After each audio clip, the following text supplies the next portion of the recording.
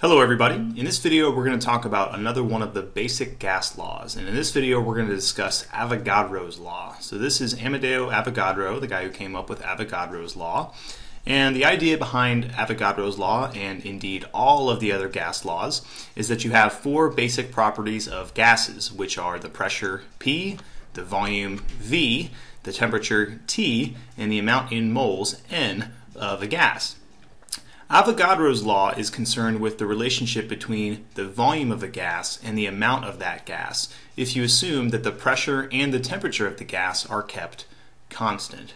So what is the relationship between the volume of a gas and how much gas is in that volume while you keep the pressure and the temperature constant? Well, it turns out that this relationship is a directly proportional relationship. In other words, the volume is directly proportional to the amount in moles. So that means that as the amount in moles increases, the volume will also increase. And this makes a lot of sense because I got a balloon right here. If I blow this balloon up, if I inflate this balloon,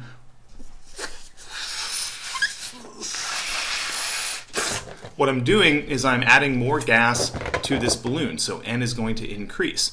So in order for the pressure and the temperature of this gas to stay constant, the volume has to expand to accommodate all that extra gas. So Avogadro's law is a pretty intuitive law. You probably already knew this going in. This just puts it in sort of mathematically, if you will. So again, if the volume is proportional to the amount in moles N, well that means that you can turn this into an equation in which the volume is equal to some constant times N, and then of course dividing both sides of this equation by N will give you this important result, which is the volume divided by the amount in moles is going to be equal to the same constant.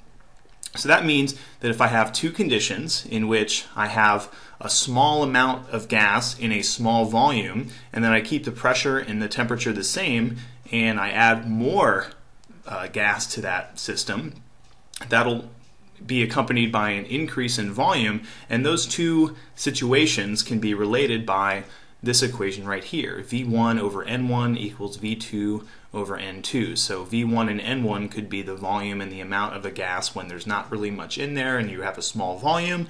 And then V2 and N2 could be the situation where you have a large volume and a large amount of your gas. So before we end the video, let's just go into one example of a problem involving Avogadro's law. So it says that we have a 4.00 liter balloon that is filled with hydrogen gas, and it has 2.80 moles of hydrogen in it. And we're going to assume constant temperature and pressure in this problem, and it asks us how many moles of hydrogen must be added to obtain a final volume of 22.0 liters. So again, we're going to use that relationship, that equation, V1 over N1 equals V2 over N2. So if we plug in our values, we're going to get something that looks like this. So here we are assuming that the 4 liters and the 2.80 moles are V1 and N1 respectively, and then we're assuming that that larger volume, that 22.0 liters, that's V2, and then N2 is the one that we're trying to figure out. So all we need to do to solve this equation is to algebraically just move some things around. So what we're going to do is we're going to multiply both sides of the equation by 2.80 moles, and we're also going to multiply both sides of the equation by N2, and then we're going to divide both sides of the equation by 4.00 liters. So and then that will give us this result down here where we have N2 is equal to 2.80 moles times 22.0 liters divided by 4.00 liters. The liters are going to cancel, and then you would just throw this into your calculator. You would keep your answer to 3 sig figs, and then we're going to get a final amount in moles of 15.4 moles. So again, but the problem says how many moles of hydrogen must be added. So that means we would subtract that final amount, that 15.4 moles. We would subtract 2.80 moles from that, and that would give us our final answer. So 15.4 minus 2.8, that would be, let's see, 15, 14, 13, I want to say 12.6. My mental math is atrocious, but and I don't have a calculator on me, so I want to say that's the, but you can figure that out. Anyway, so hopefully you have I learned a little bit more about Avogadro's law here.